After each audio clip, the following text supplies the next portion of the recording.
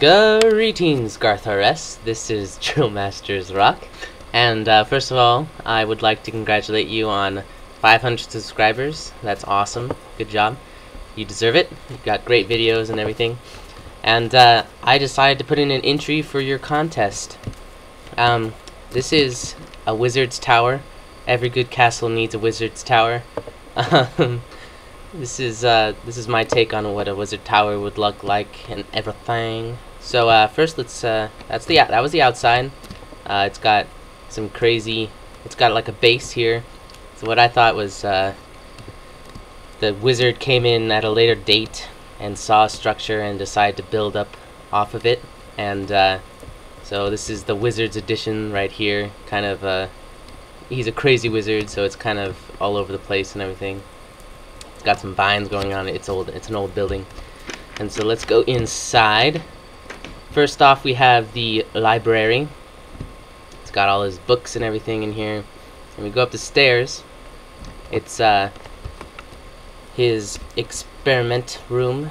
It's got his alchemy bench right here, and his experiments with pistons, and this new thing called a cake. And kind of got messed up here.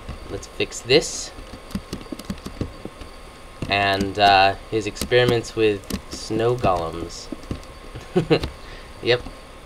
So that's that. And then we go up to the third story. This is his private collection of books, like spell books and all that. How to summon things. This is his bedroom. And then if we go outside, this room was going to be his room to house the portal to the nether, but you said no obsidian, so right now it's just nether brick. And this is where he collects all his alchemy ingredients. There's more, and I was gonna put some stuff in the nether, but this is what is what. So this is the wizard's house here.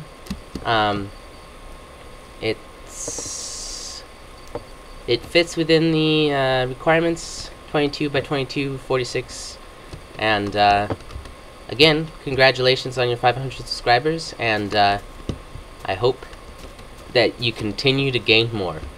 Alright, I'll see you later. Adios.